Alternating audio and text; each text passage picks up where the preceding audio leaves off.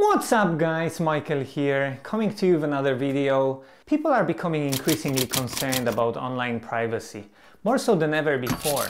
If you've switched to Signal app like myself, you might want to learn some of the cool features that it offers. In this video, I'm going through the most important tips and tricks you don't want to miss. Let's get started.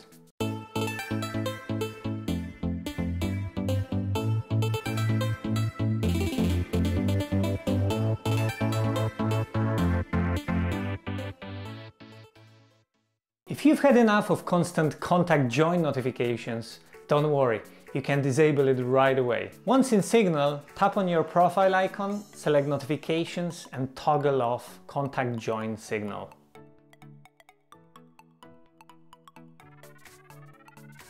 By default, whenever you receive a Signal notification, the name and the message appears. If you want to be extra secure, you can customize that. Go to Signal, click on your profile icon, select notifications and under show, change it to name only.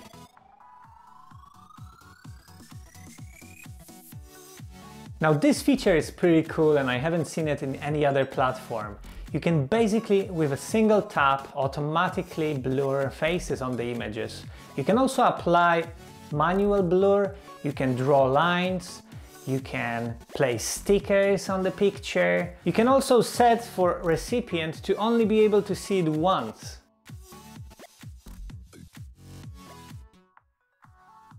With Signal, you can very easily change the font size. In Signal, click on your profile icon, then Chats, and then select Message Font Size.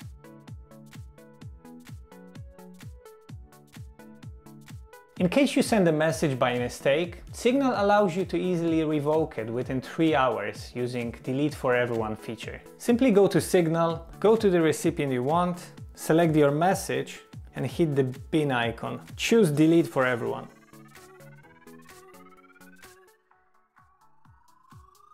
Have you ever felt guilty for not responding to a message when you don't have anything to say? Me, many times! While some platforms don't offer this feature, Signal allows you to long press any message and choose one of the emojis. Pretty cool.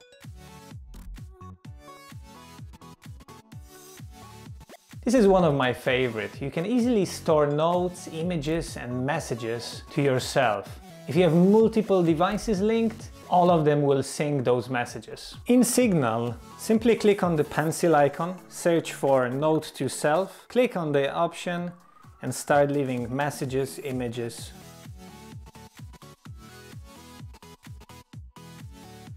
I don't know about yourself, but the first thing I do when I install a new app is to enable dark mode. In Signal, tap on the 3 dots at the top right, go to Settings, Appearances, and then change the theme to dark.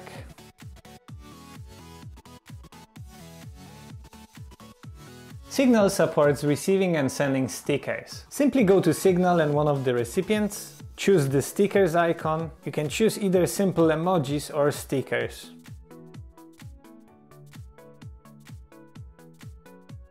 Not very satisfied with the amount of stickers Signal provides? Me too! There's a very cool way to download new stickers from unofficial website. Let's have a look. Simply open your browser and go to signalstickers.com. Once there, look for a sticker that interests you. I'm gonna go with Homer Simpson. Once there, click on Add to Signal and choose Signal to open the stickers. Now your newly installed stickers will be available in the sticker section.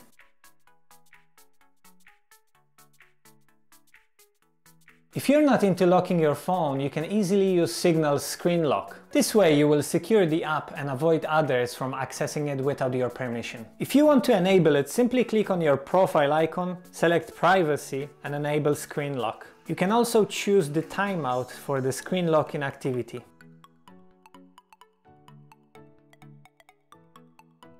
You can pin important chats and groups to the top of the screen on Signal app. Signal supports up to 4 chats and this is a very convenient feature when you quickly want to access the chat. How do you use this feature? Simply hold one of the recipients for a couple of seconds. Once highlighted, just select pin icon.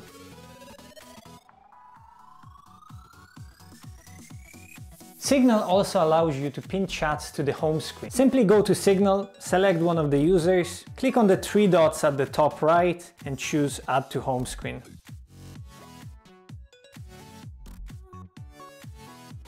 You can easily archive chats on Signal and access them from the bottom of the apps screen. The archived chat will come out of the archive if you get a new message. Once in Signal, select and hold one of the recipients for a couple of seconds and choose the archived icon. If you want to bring them back from the archived conversations, you have to send them a message or they have to send you a message. That's about it, guys. Thank you for watching. I hope you've enjoyed this video. If you've chosen Signal as one of your messaging app, I'd love to know why. Leave a comment down below. If this video was useful to you, please consider liking it. Also, subscribe to the channel. There's a lot of new content coming up. Once again, thanks for watching and I will see you in the next one.